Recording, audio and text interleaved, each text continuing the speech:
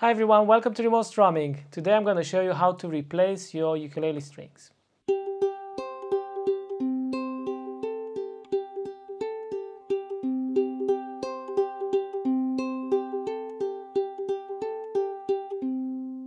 First, you need a new pack of strings. Today I'm going to use Word Creation strings, fluorocarbon, double in size, so each one of these strings will have to be cut in half and you use only one, which makes a very good replacement set for the next time you're going to change the strings. Fluorocarbon strings are supposed to hold the pitch better, and they are less flexible than the nylon strings, so that's why I'm changing them on this Pono Acacia ukulele.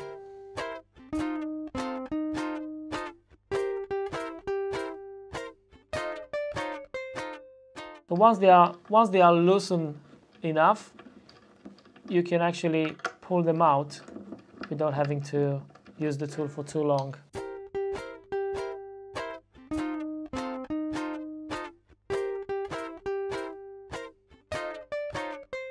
Now let's put the new strings on the ukulele.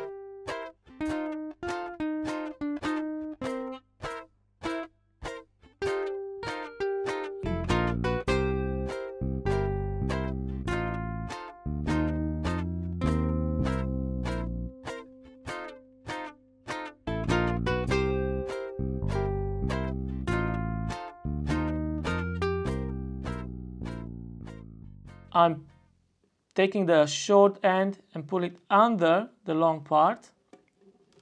Then through this loop, I'll push it from the outside towards me. I can do two of those, and then I'm holding this end and then pull that tight. I'm doing two loops to make sure it doesn't come out when I'm tuning, especially if I have the space to do that. Once I have enough tension, I just use the nut and keep turning this. Now I'll be using the C string. Each time maybe you'll notice something extra. I'm making a first loop towards me. Then on the second one, I go from outside to inside. I can do it twice. And then I hold the end, the short bit, and I pull the other one. Now I do the other part.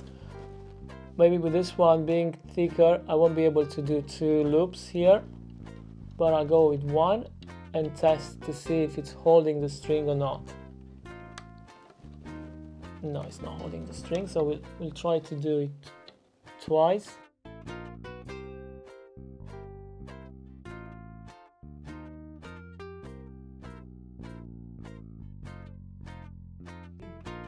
When it gets to the top, very important, make sure you're taking this underneath if your string was too long, for instance in my case now, and I make sure the lower part of the tuning peg is going to align with the nut. And now I'm doing G.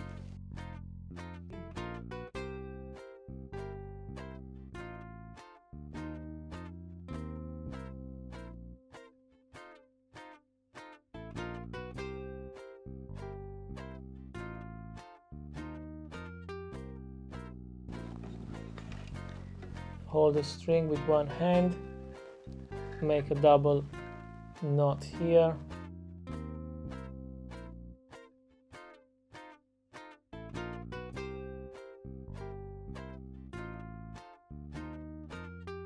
You can turn them several times.